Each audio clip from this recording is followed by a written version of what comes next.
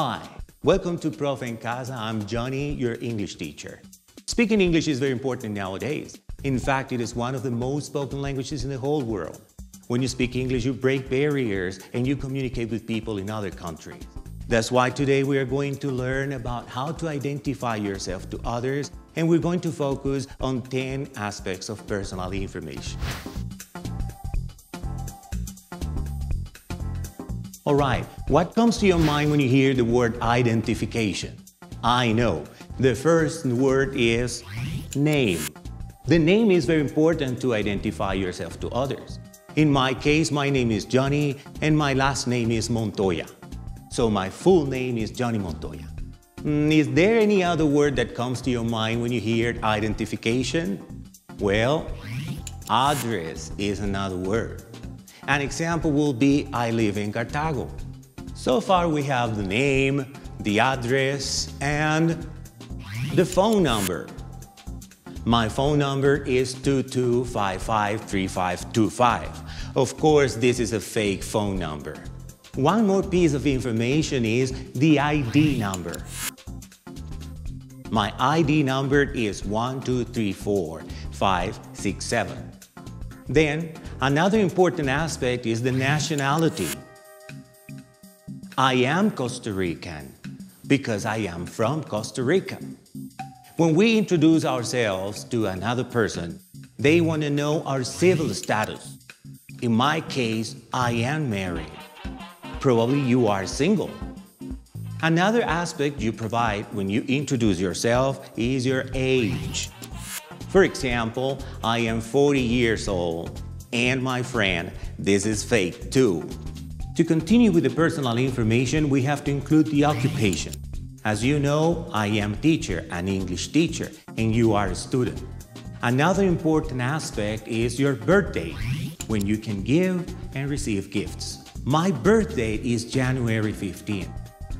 The last information is preferences. In my case, I love computers.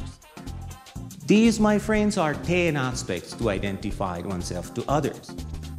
There is a question for each aspect. What's the proper question to ask for the name? Well, the right question is, what's your name? And what would be the correct question for the address? Well, where do you live is the right question. And for the phone number, what's your phone number? What's the question to find out the ID number? What's your ID number? And for nationality, what's the correct question? Where are you from? What about the age? What is the correct question? How old are you? And for the civil status, are you single or married? For the occupation, what's the correct question? What do you do?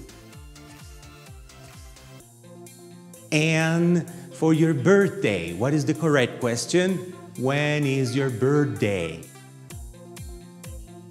And finally, to find out preferences, what is the correct question? What do you like to do?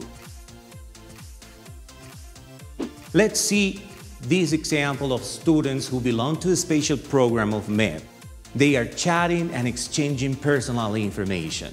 Hi, my name is Nicole. I live in Chicago. What's your name? Hello, nice to meet you. My name is Pamela. Nice, Pamela. Where are you from? I am from Costa Rica. I'm Costa Rican. And where do you live? I live in Alajuela. How old are you? I'm 15 years old. And you? I'm 16 years old. What do you do? I am a student at SFC Chicago. What do you like to do in your free time, Nicole? I love traveling. I'm planning to visit Costa Rica next year. Great. Give me a call when you're here. My phone number is 22553-525. Sure, thanks. Okay, see you soon. Take care. Bye. Okay, guys, remember this basic information is necessary to identify yourself and to get to know new people.